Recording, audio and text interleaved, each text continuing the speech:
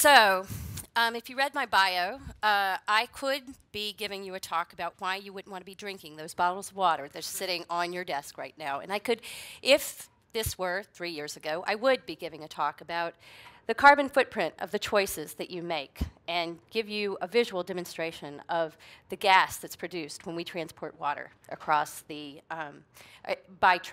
when we transport water. I'm not going to talk about that today. I could also talk about what I do now. And so I used to be an atmospheric chemist, and I still care very much about climate change and sustainability. I could talk about what I do now, and what I do now here at the Hopkins campus is awesome and is amazing. And I have a number of students who are in this audience right now who have become my tribe, and I will explain what I mean by that. And what we do is we are, through collaborative learning, trying to combat competitivism on a campus that can seem hostile. And we are trying to build community with undergraduates who feel like they should be competing against each other. And that's a lofty thing to do. And we are doing that. So I could talk about that as well.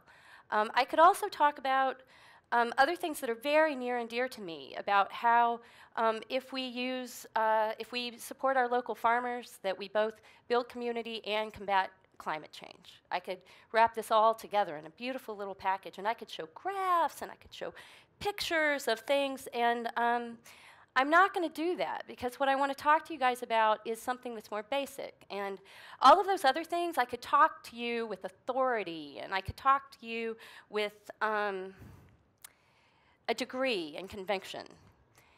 And what I'm going to talk to you about is something that I actually struggle with. And so I don't have a lot of authority on this. And what I want to talk to you about is putting last things first. And so I took the theme that the students gave me and thought about what is the most important thing that I could talk to this room of people and the entire internet about for 18 minutes. And my friends think that you guys are crazy for giving me this opportunity, but here it goes. Let's put last things first. Let's first think about what we want to happen. And then from there, walk very intentionally to where we want to get. And to do that requires a lot of us, and we don't do this very often.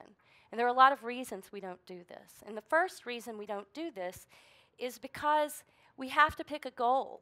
And it's difficult to pick a goal sometimes. And sometimes it's difficult to know what it is that you want to do. And sometimes you get lost because you're doing what other people want for you. And sometimes you don't stop and reevaluate what you're doing and think about, why am I doing what I'm doing every day? And I know this is true because this is true for me personally, because I accidentally became a college professor. And I say that it was accidental, and I worked very hard. And I have a great degree from a great school, and I had a fancy postdoc with a title, and I had an amazing position at Bowdoin College teaching chemistry to amazing students, much like the ones at Hopkins. And I was working very hard to continue that and to get tenure, because that's what I was supposed to be doing, because that was the next obvious step of what I would do. And I fortunately had junior sabbatical, and so I stopped for a minute and thought about what I was doing. And I thought about the sacrifices that I was making personally to do that. I thought about missing my brother's wedding because I felt like I needed to get data. I thought about missing a very important 50th wedding anniversary for people who I love because I thought I needed to get data. And I thought about the personal sacrifices I was making, and it was the biggest mistake that Bowdoin College has ever made, was to give junior sabbaticals, because I stopped and I thought, and I said, stop. I do not want to do this anymore. And I very intentionally stopped doing what I was doing, and I quit my job. And people thought I was crazy, and it scared them. And so my friend Margie wants me to tell you that I did this so that I could sit on the couch and knit and eat very good food with my friends. And I do a lot of that now, and I'm a much happier person. And some of my colleagues thought I was nuts because I was never going to get another job, but I have another job now, and it's fabulous. And I didn't go homeless, and people still love me, and it's just really wonderful. And so with intention, I stopped doing what I was doing. And that's difficult to do. And finding your goal and figuring out what you want to do is also difficult, but you just have to pick one. You just pick one, whether it's for today or the semester or the year or the next 10 years of your life. And you pick one and you start thinking about, okay, how am I going to get there? And it's your goal. And you get to pick it. And you also get to change it. Because when you change your mind about what you want to do, the only person who's going to say, well, I thought you were going to be an English professor, is your mother. And I know this because that's what my mother says to me. And so we have to decide what we're going to do for ourselves. So once we pick a goal, which is not easy, what I think we have to do then is live our goal. And it's not, and so if you think about what kind of goals we can have, we have goals that are about personal fitness. We have goals that are about career aspirations. We have goals that are about our community, or even I want to cook dinner 4 nights a week is a goal, right? And there are things that you can put into action. But you have to know when you've met your goal, and sometimes that's just as hard. It's really easy to say, I want to be a doctor. And it's easy to know once you are a doctor, because someone gives you a white coat, and there's a ceremony, and you're a doctor. Getting there is not easy. What if you want to be an artist? How do you know that you're an artist, right? Anyone can say, oh, I'm an artist. And there are a lot of artists out there who say they're artists, and they're making coffee, right? And so what I'm saying is that you have to be very intentional about what you do, and it's very easy if your goal is, I want to run a marathon. I'm going to run a marathon. I have to start running 3 miles a day, and then I'm going to build up, right? And what I'm challenging you, and especially students to think about is in goal building, is that you live your intention and live your goal. So if you want to be a doctor, live, I want to be a doctor. And what that means is that you are going to make A's in those pre-med classes, and you're going to do whatever you can, because that's what's going to get you into med school. And it doesn't matter if you want to do all these extracurricular activities. That's getting in your way, right? And so if you want to be a doctor, you live, I'm going to be a doctor. If you want to be an artist, you get up every day and you paint. If you want to run a marathon, you run, right? And it's not enough to do this by yourself. Jeff talked earlier today about inviting the entire world to watch him lose weight. And I don't know that I would know how to invite the entire world to watch me lose weight, and I think that's super brave.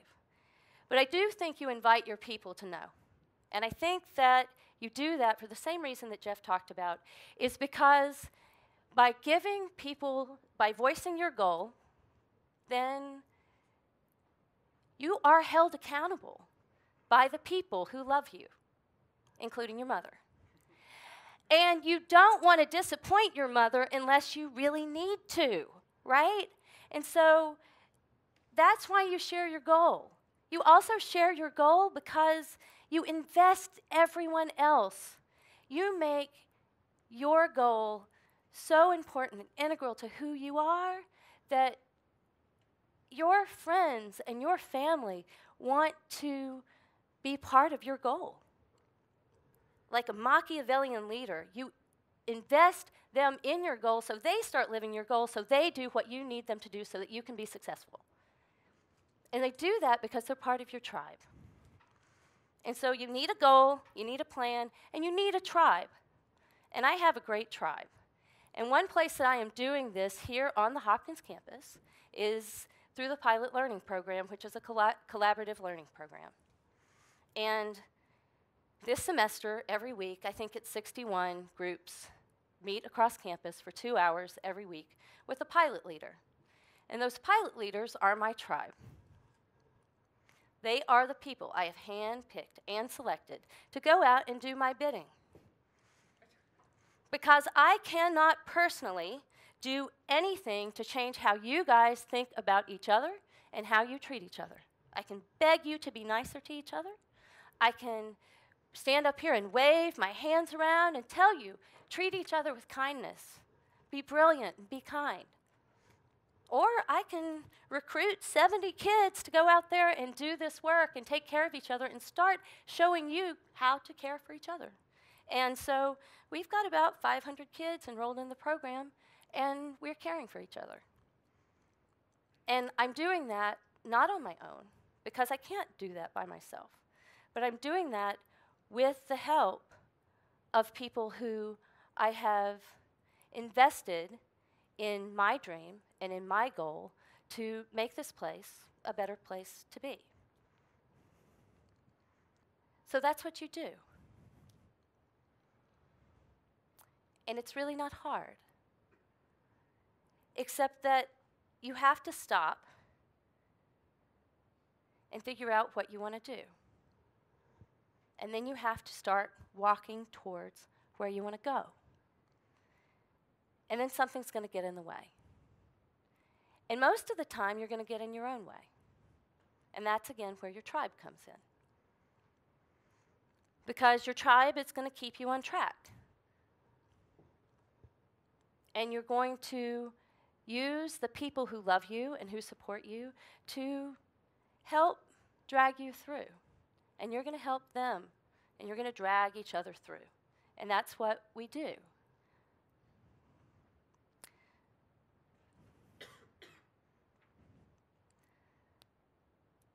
And we do that because if we can figure out a way to work together, and if we can get out of our own way, and if we can come up with a goal and a plan to do what we want to do, then we can think about combating competitivism on the Hopkins campus. We can think about creating more meaningful communities. We can think about doing great things like sending people to outer space. We can think about doing great things like trying to figure out what we are going to do as the Earth does continue to warm. But we have to do it in a way that's very intentional. And what I mean by that is that we can't just be simply reacting to everything that comes up. And that's one of the big problems that I see, is that it's so easy to walk into my office and just react to the 50 emails that I have and immediately need to do something about the 50 emails that are on my desk instead of stopping and being more intentional. And so again, I'm not good at this. I'm trying to figure out a way to be good at this.